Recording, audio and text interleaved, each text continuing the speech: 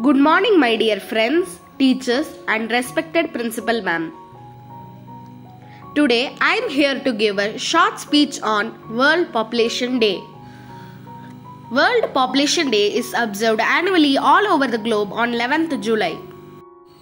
It was celebrated for the first time in 1987. The aim to raise awareness about the global population crisis among the people. The world's population is increasing day by day. Government has taken many actions to control the population.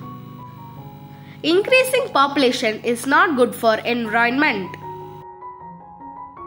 The world population is growing rapidly and reached about 7.9 billion in 2022. Say no to overpopulation to have a better life. Thanks for giving me this opportunity.